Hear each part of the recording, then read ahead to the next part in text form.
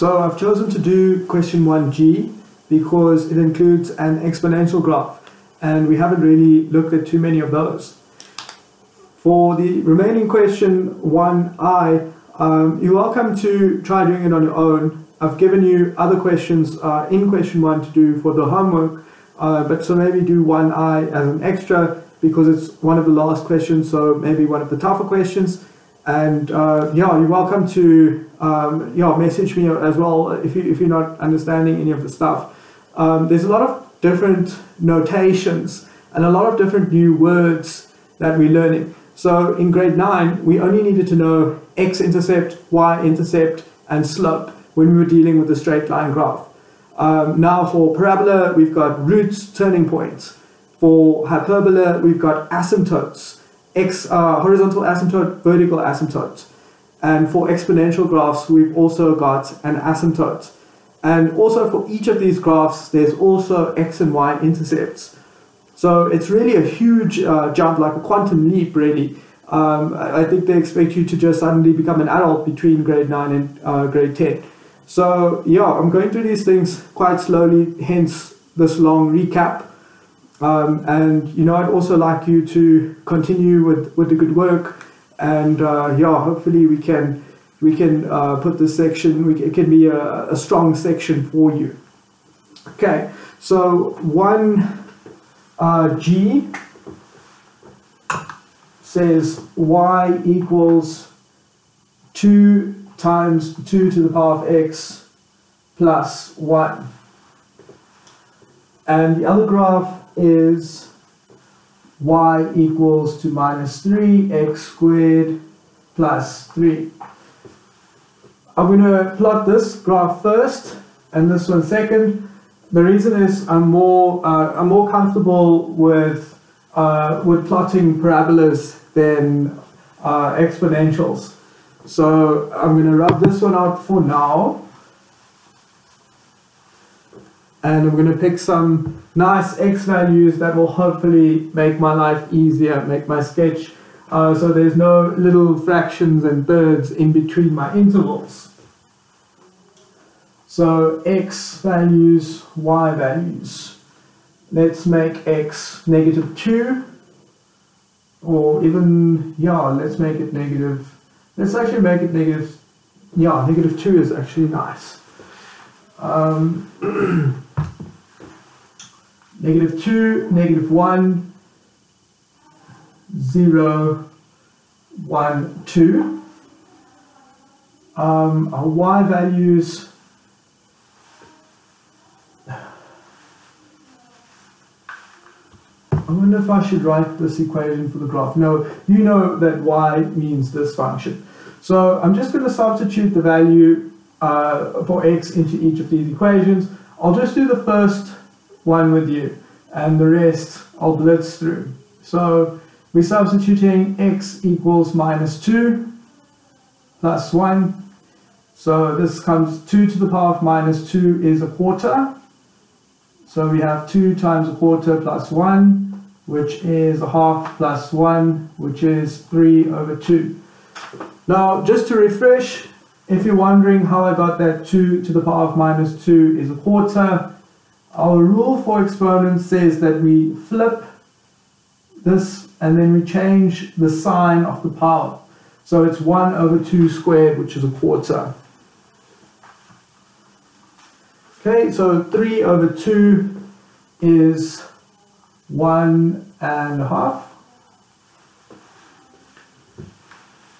Next point, 2 to the minus 1, so this comes out to 1 plus 1 equals 2.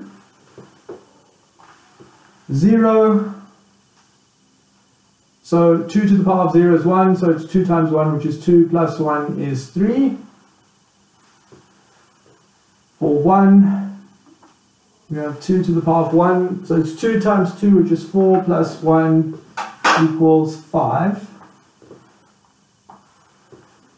And I think that's enough. No, wait, we've still got to do the parabola. So let me include 2. So 2 to the power of 2 is 4 times 2 is 8 plus 1 is 9. Okay.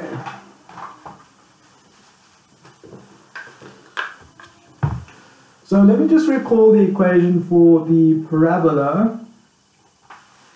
We've got y equals minus 3x squared plus 3. Yeah, I think this will be fine.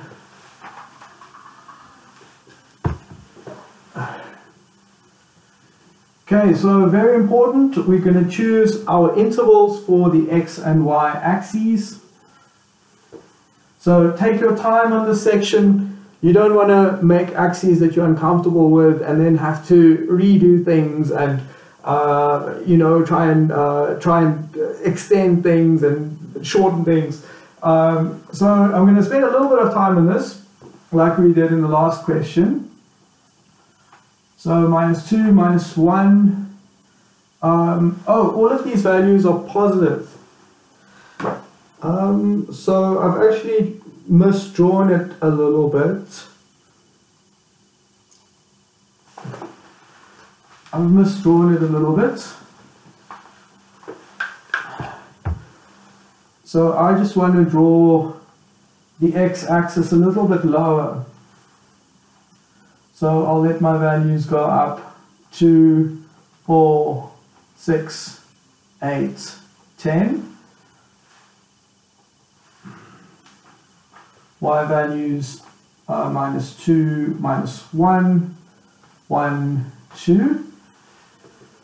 So let's get plotting.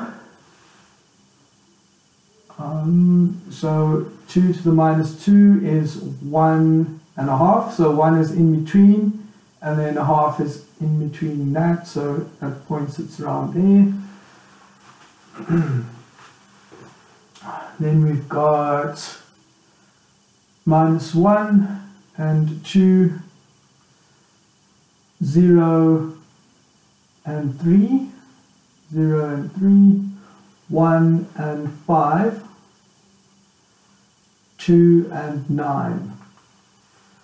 Okay, so this plus 1 over here, if you recall from the previous lesson on exponentials, when we have a plus 1 on this side, it means we take all the y values from the standard exponential and we move the whole graph up.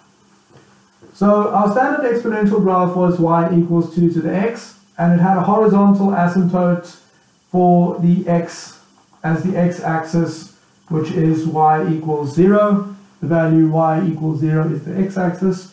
So when the whole graph moves up because of this plus 1, the horizontal asymptote will also jump up by 1. So our horizontal asymptote will be this dotted line going through the 1. So I just know that my tail for this exponential must never go below 1. Okay, let's plot the other graph. Why am I writing out the x values?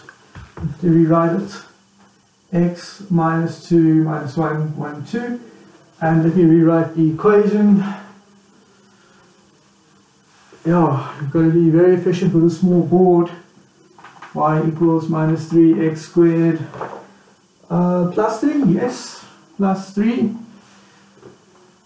So when we're drawing the parabola, we need a couple of things. We need a turning point and roots. So for our standard parabola, y equals x squared, if you recall, the turning point was at 0, 0. So if we do something, when we add a constant, say we did y equals x squared plus 1, this whole graph moves up. All the y values increase by 1, and our new turning point is at 0, 1 this time. For the negative parabolas, it's a similar kind of story. So our standard graph for a negative parabola is just y equals minus x squared, and that graph is just the reverse of y equals x squared. And if we did something, say we made y equals minus x squared plus 1, and we increase everything by 1, then our turning point also increases by 1.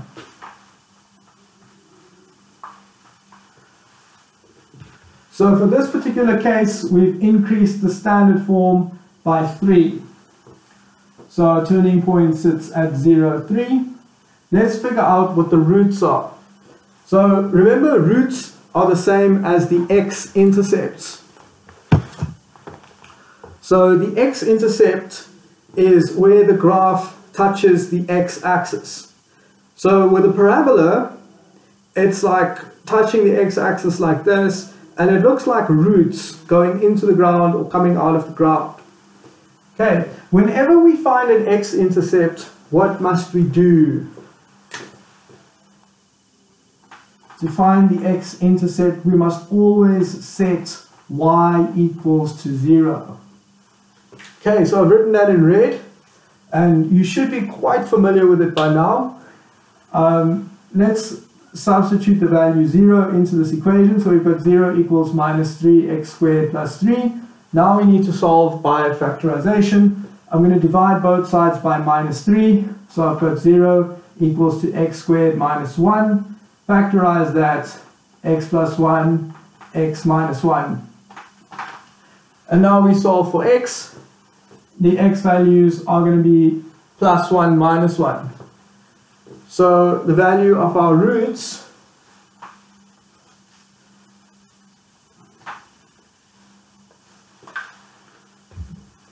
I'll write it here somewhere. Roots or x-intercepts are going to be minus 1, 0 and 1, 0. Okay, so if you worked out these values minus 1 and 1, as a double check, you could just plot them, you could just plug them into this graph. So if we use 1, for example, we have minus 3 times 1 squared. So 1 squared is 1, so it's minus 3 times 1, which is minus 3, plus 3 is 0. So that point works. Okay, so we've got minus 1 and 1 as our roots. Let's just see. So minus 1 is a root, so it will give us 0. 1 is the other root, it will give us 0.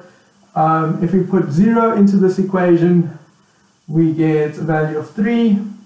Minus 2 squared is 4, times minus 3 is minus 12. So that's a little bit, that's a little bit too big for my whiteboard. So I'm just going to change it. I'm going to try using minus 1.5 and see what happens. So that would be minus 1.5 squared is it's 3/4. 1.5 is 3 over 2 squared is 9 over 4. Times by minus 3. No, this point doesn't really help us. We're going to get all these weird fractions. So I'm actually just going to plot it for these 3 points. And I'm just going to draw a graph like this. Okay, sorry about that, a lot of confusion there. But yeah, it's also just to illustrate some of the issues you might have when you're drawing your own graphs. Okay, so now we've got the pictures, and now we need to describe two other things. It's the domain and range. So this picture can help us in that it's a visual aid to see all the x values the graph can take and all the y values the graph can take. Let's look at the first graph. Y equals 2 times 2 to the x plus 1. So with this function, the exponential, we can put in any value of x that we like. So you can type in your calculator, you can put in 2 to the power of minus 20, 2 to the power of pi, 2 to the power of root 2. You can have any value of x that you want. And you can see that visually, x can indeed take anything. So our domain is x is an element of the reals. Now what about our range? Our range is all the y values the graph can take. So if we see visually here, this graph never goes below y equals 1. So the range is going to be all the values of y greater than 1. You can see that here. It's all these.